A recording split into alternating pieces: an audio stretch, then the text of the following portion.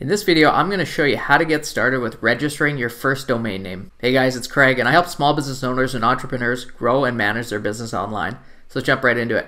So I know this may seem basic for many because you may own one or multiple domains, but each week I speak to business owners who have never purchased a domain name, or they have in the past, they haven't gone through the process in a while and are really confused about it. So I just want to go through the process here. It's real simple, won't take too long, so let's jump right into it. So GoDaddy is far and away the most popular domain registrar online. However, there are many others, including Namecheap, which is a fantastic service. They've got great support. I've been using them for a long time. So I personally like Namecheap. This is where I register all of my domains. I'll put a link in the description below. It'll be an affiliate link, so it'll go towards this channel, or you can just head straight over to namecheap.com. So here we are on the home page. We need to get started by searching for the domain that we're intending to buy today. Today I'm going to be buying one for my fiance. So let's go ahead and search for that domain and click search.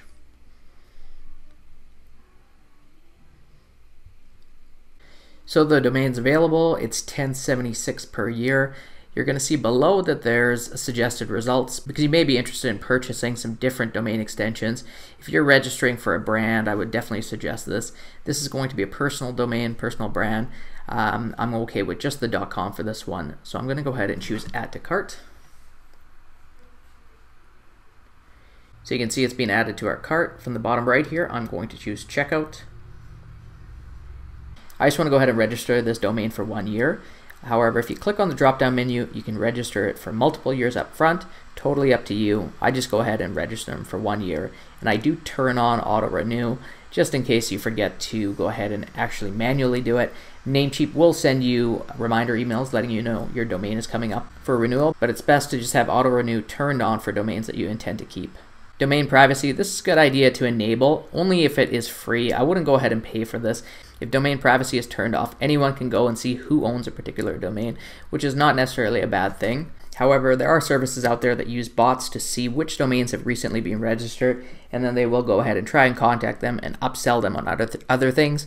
Again, I would just go ahead and enable this only if it's free. A lot of providers will include it for free for the first year, but then they'll charge you for subsequent years when you renew. Namecheap is nice, it's free forever, so just go ahead and enable that. Now let's scroll down. And this is one of my reasons for creating this video. While registering a domain is super easy, super simple, this is where a lot of people are unsure if they need all of these things: web hosting, an SSL certificate, a VPN, WordPress, all of these different things, an email account. While you are going to need all of these things for your website, you may not necessarily need them right up front. So it's best to check with your web designer or developer, or if you're doing this yourself, just go ahead and get started with the domain for now, and you can always add these on later. So now I'll click on confirm order. And if you've never purchased a domain at Namecheap, on the right hand side here, you're going to create an account. I already have an account, so on the left hand side my information is being pre-populated, so I will go ahead and choose sign in and continue. Now I can review my order details. Domain registration for 1 year, it's $8.88, that's US dollars, and free domain privacy, and again it's free forever, that's fine. Subtotal is good. I do have some payment information already saved in this account. However, I'm going to go ahead and change this. So I just went ahead and adjusted the card I wanted to use for my payment. Now I'll scroll down and I will choose Pay Now. And there we go. Thank you for your purchase. So our domain registration has been successful. I can go ahead and choose Manage to go ahead and view my domain in the account. And you can see it's there. So if I actually head over to the domain right now,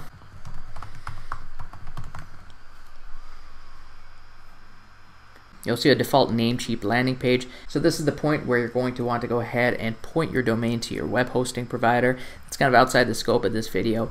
Go ahead and contact your web developer about that. Or if you're building your website yourself, your web host will provide you with some name servers or an IP address to point your domain over to that web hosting environment.